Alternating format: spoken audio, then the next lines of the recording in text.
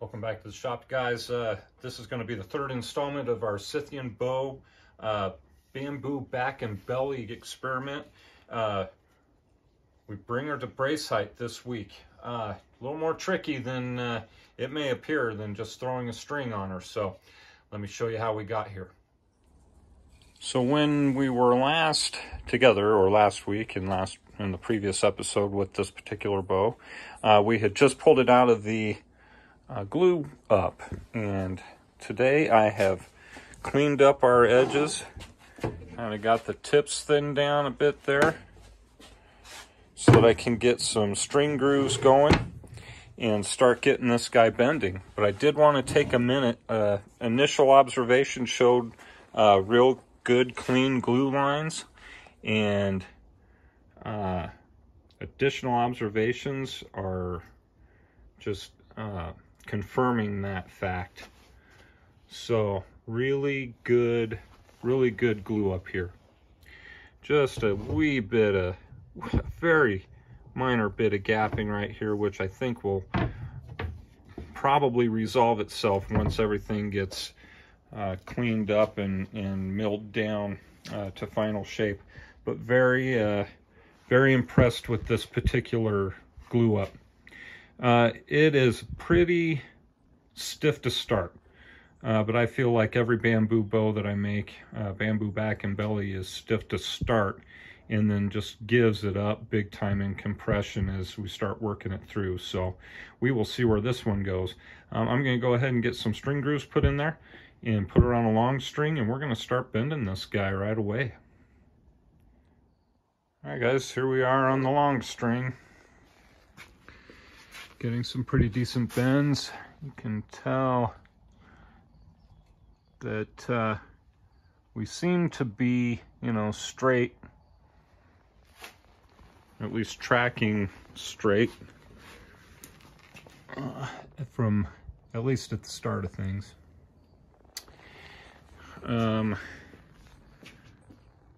Bend seems to be good, I guess. I feel like we're bending a little more on this limb over here than this one here, but that could just be angle of the view. I apologize, I got a busy background going. When I take the next shots, I'll be sure to have a backdrop back there so we can actually see the shape of this bow.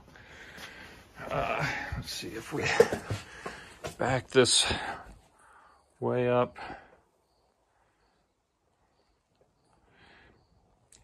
Yeah,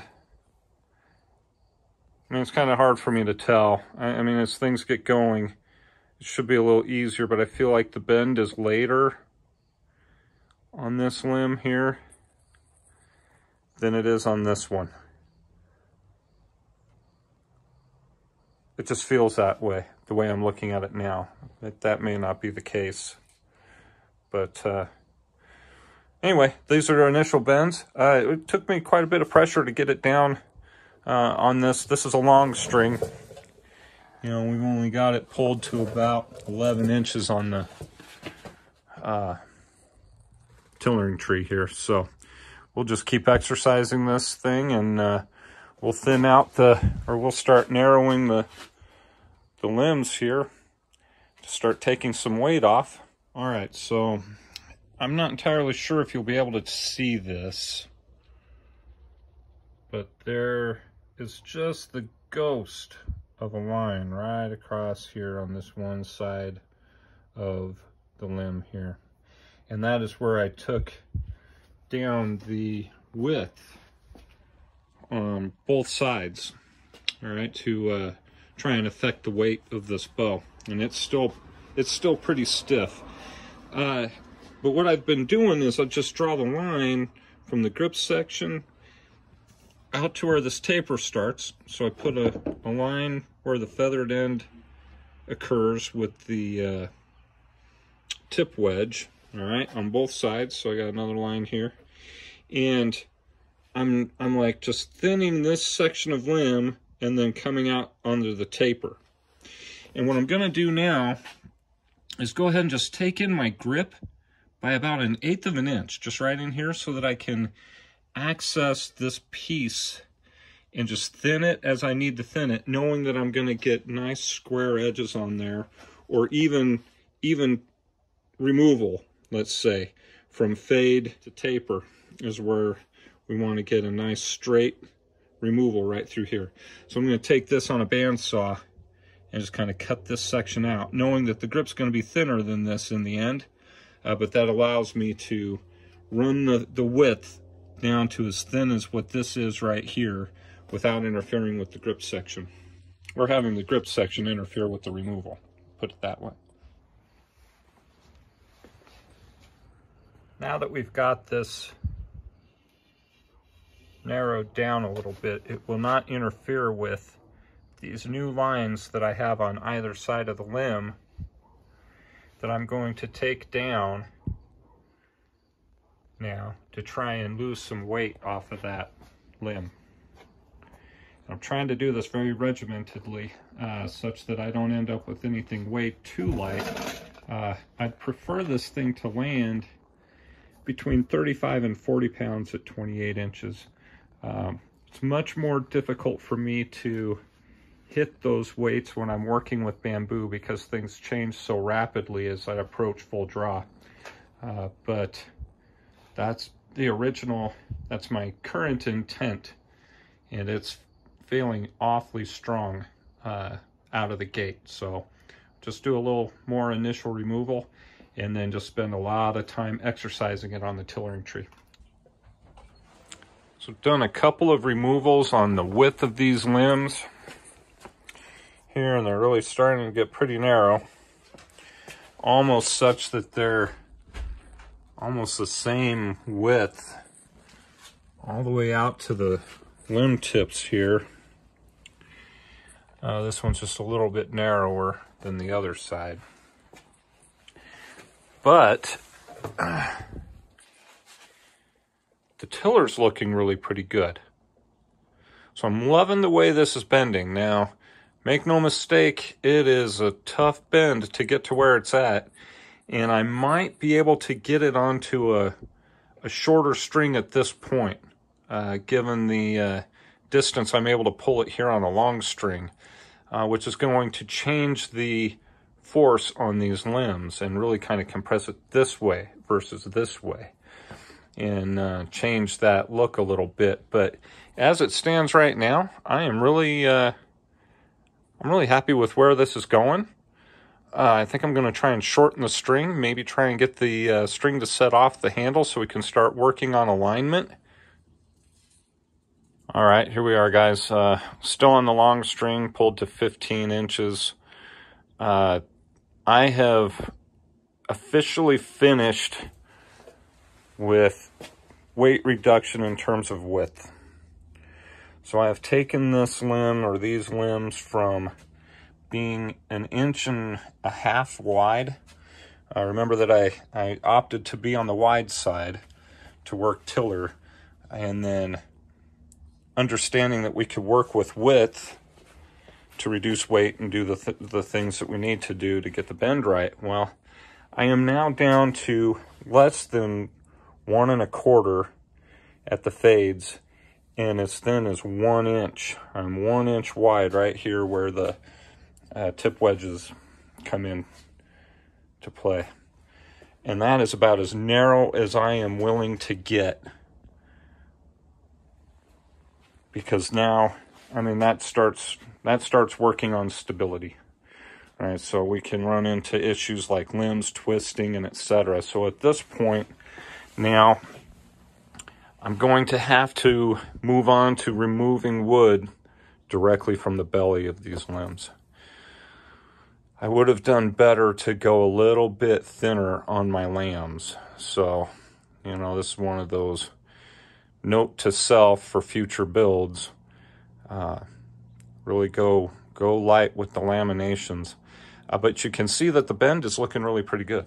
So as far as tiller's concerned, I'm pretty happy, which means we're just going to be doing even removal on both limbs here until we get the weight class that we want, and continue to work the bend as well.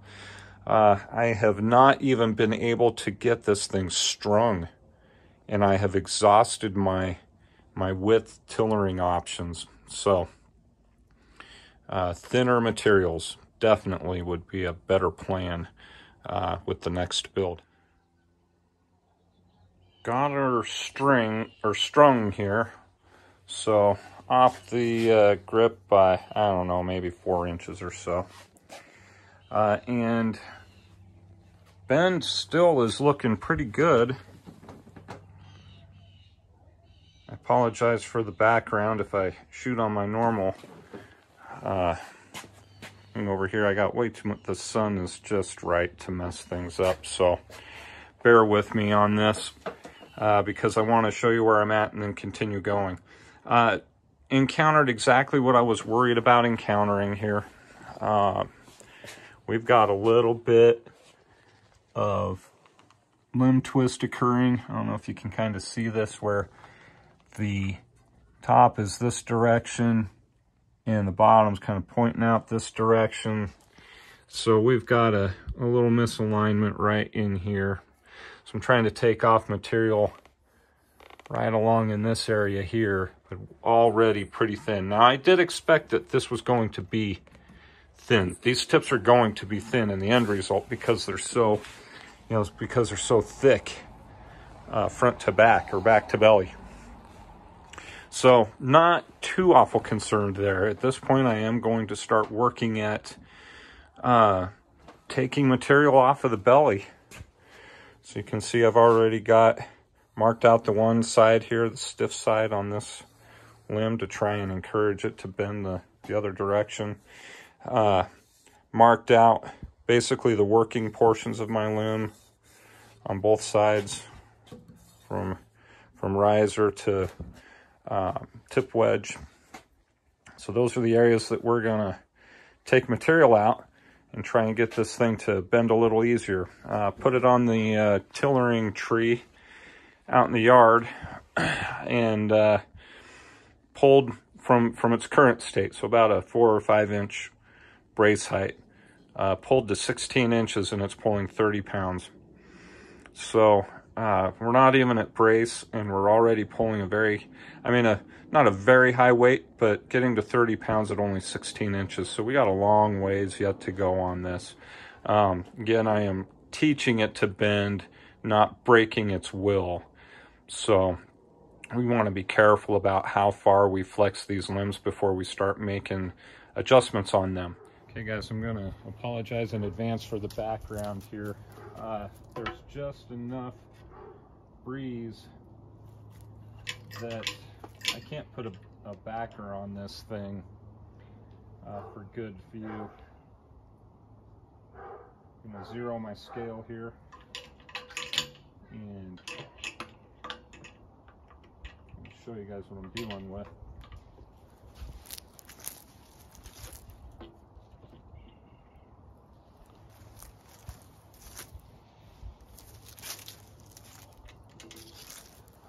I said it at the beginning of this build that I believe I'm going to be pushing my materials to their absolute limit. I am going to stand by that statement because I'm just looking at the bends on this bamboo and thinking to myself, I don't know how I'm going to pull this thing to a full draw and still have a singular piece of wood without either breaking its will or breaking it entirely. But this is 18 inches of pull right here. I'm at about 28 pounds, and remember that the brace height on this thing's only at about 4 or 5 inches. So a long ways yet to go, but you get an idea of the shape of this thing and how it's working. I'm going to continue taking material off of the belly pieces right in here to encourage a little easier bend. But after that, it's just up to the materials. We have officially coaxed this bow to brace height. So here we are, low brace height, about 5 inches, but in low brace height for this style of bow. So, still working on that. The bend that is occurring on these limbs just at brace height is pretty extreme. I am no doubt pushing this bamboo to its extreme. And I don't know if it's going to be able to handle full draw. I have managed to get this guy to about 22 inches on the tillering tree, weighing it at about 30 pounds at that length, more like 28 and some change. So hitting that 30-pound class rather early, so in like the 23 to 24 inch range, which gives me another 4 or 5 inches yet to work out as far as getting this to full draw. But given its weight class right now, 30 pounds at about 23 inches of draw, we're not going to need to worry about extracting any more weight or making it any lighter. We're pretty much in the weight class that I was hoping to be in. So from this point forward, it's just a matter of coaxing it to full draw and making sure that the limb tips stay aligned the whole time. Any tillering issues are addressed as they arrive, and really ultimately see if these materials have got full draw even in them. That is going to be next week's endeavor. So join me next week, guys. Thanks for being here this week, and hopefully we've got something shooting next week.